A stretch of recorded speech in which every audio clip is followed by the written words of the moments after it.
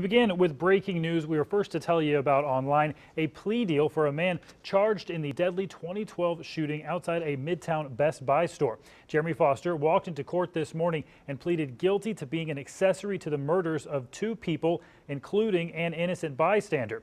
2 News reporter Patricia Santos is live outside the courthouse now with these breaking developments. Patricia.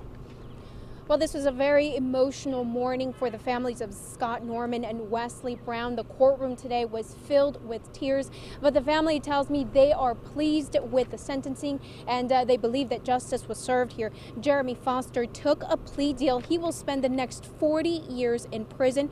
He pleaded guilty to 2 counts of accessory to murder after the fact, saying that he did in fact drive Willie Wise to and from the crime scene. Family members talked to the judge this morning, telling them about how deeply the loss was for all of the families involved, but they also expressed forgiveness. Norman and Brown were shot to death at a Midtown Best Buy in July of 2012. Today's Brown's mother says her family is relieved this is over and they can move forward in forgiveness. He's going to have a long time to think, and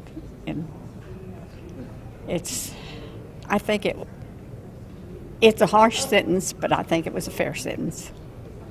Was there any? And Foster could be eligible for early release, but he will at least spend the next 30 years in prison. And yesterday, the second suspect involved in this shooting, Willie Wise, was sentenced to 2 life in prison terms. We're going to hear more from the families coming up on 2 News at 5 and 6. Live in downtown, Patricia Santos, 2 News works for you.